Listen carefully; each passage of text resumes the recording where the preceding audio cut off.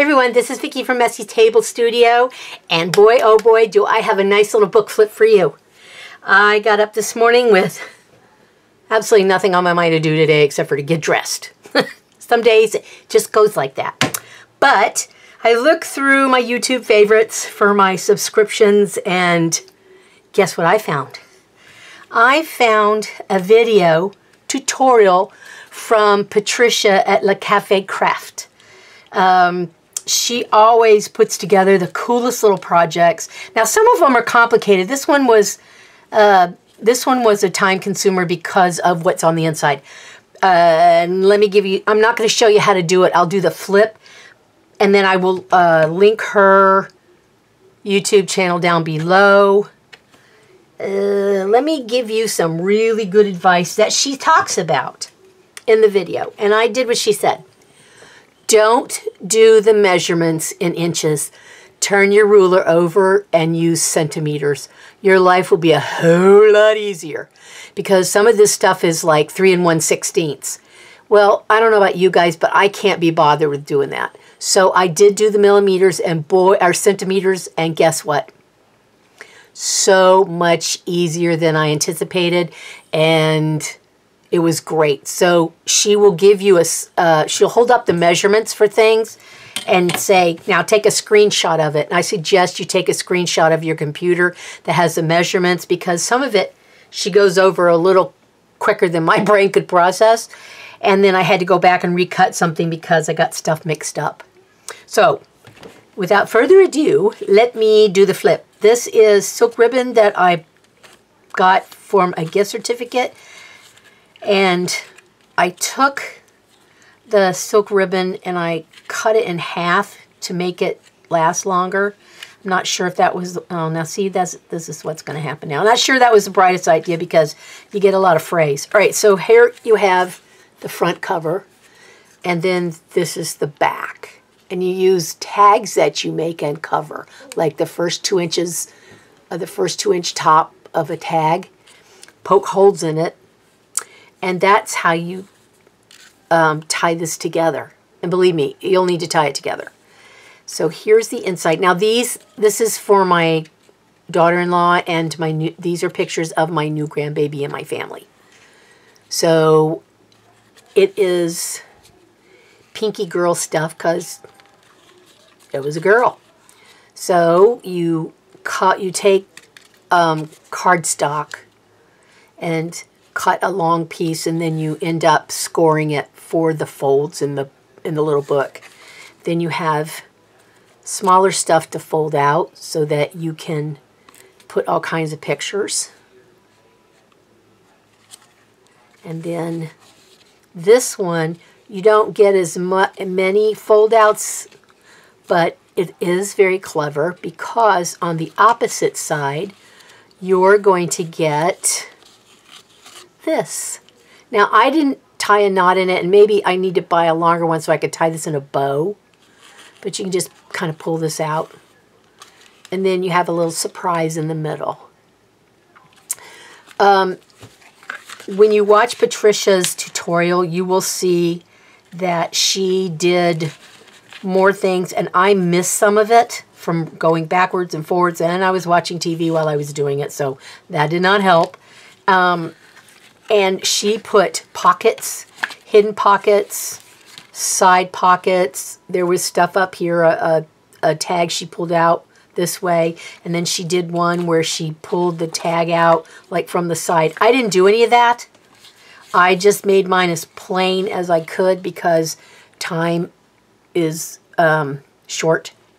So I really enjoyed doing this. This was so much fun, and it's going to go to my daughter-in-law along with a Christmas gift for her, which will be late due to some back issues I had. So there is a cute little book flip of the cutest little project. I've made little books before that were the concertina or accordion books in the past, but I like this one because this is a little more complicated and excuse me, looks a little more sophisticated. Okay, so I wasn't going to film making one of these lovely photo books, but I decided that I will show you how to make it. I'm not going to include any of the measurements. You'll need to go to Le Cafe Craft at Patricia's site to get the measurements and check out the way she made hers.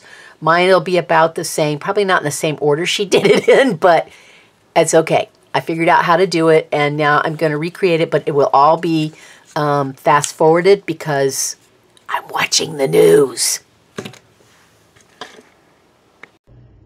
Okay, so I was just going to do fast forward with music, and I know people hate the music part, so I thought I would just do this instead.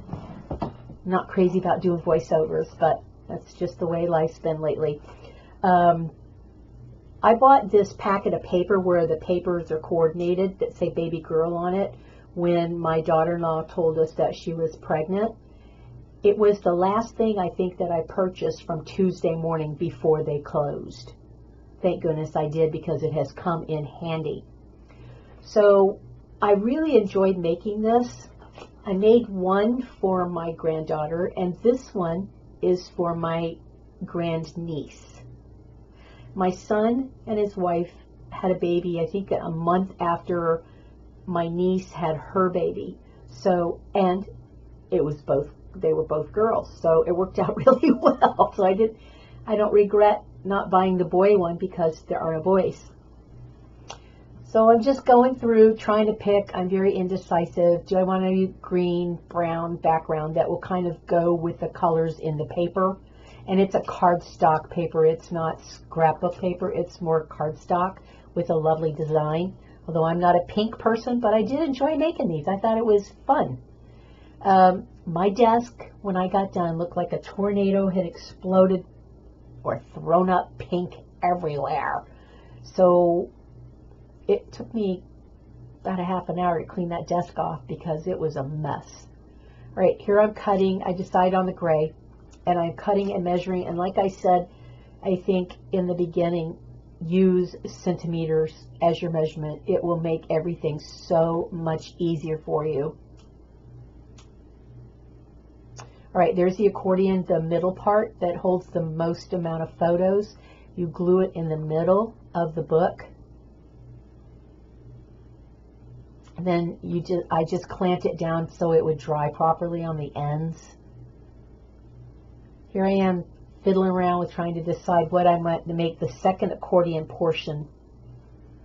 So I couldn't decide, but I decided I wanted to use the tags that are involved in the book in the front and the back, and then the very last little peekaboo picture thing that I would just use. I think this is a polka dot pink and white paper from that same paper pack. It was super easy to make this. It's just a little bit time consuming when you can't make up your mind. The first one where I did for my granddaughter, I did include photos because I had them on my phone, and then I transferred them from my phone to, I don't know, Google Photos, so they'd be there. I did not do that with my niece's photos, grandniece's photos. I figured her mommy would put in whatever she wanted because I don't have a lot of her photos. I didn't swipe them off of Facebook. So I will let her put in the photos that she wants.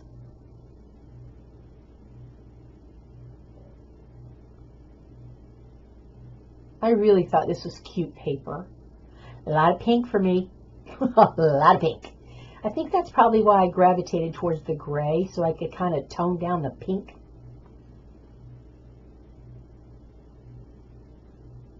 You cut a lot of squares. I rounded the corners with the corner rounder. You don't have to. You can leave them square. This you do not glue down all the way to the opening because you're going to loop ribbon through it so you can tie the book shut. It took me a couple minutes when I made the first one to figure out why I'm gluing these on front side and back side of the book. I did not understand why I needed to do that. And trying to figure out where to make the crease kind of threw me with the first book. The second one, it wasn't it wasn't hard at all. I understood the concept of the construction. You're just putting them like bookends, and then you're going to tie a ribbon so they can open and close that little peekaboo place. This project took an hour and 15 minutes, so that's why I sped it up, because I didn't think you guys would have an hour and 15 minutes to watch this during the Christmas holiday season while you're shopping and sweating out gifts. It was fun. It was fun to make. And anybody else in my family has a baby in the future, guess what you're getting? I might have to go look for boy paper collections, but that's what you're going to get. Let me tell you the name of the collection, if I can reach here without the headphones ripping out of the machine. Not that, I don't know if you can purchase this or not. What's it called? It's from, oh, I have it in here upside down because, oh, it's called Sweet Baby Girl by Lori Whitlock.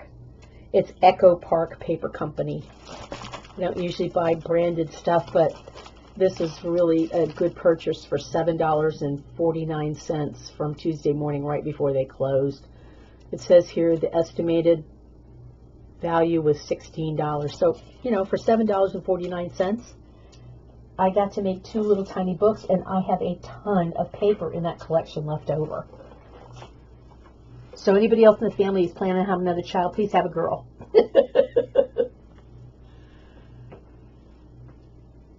I think the worst part about this was trying to decide what paper I wanted to use and make sure I didn't put 2 of the same thing too close to each other in the accordions.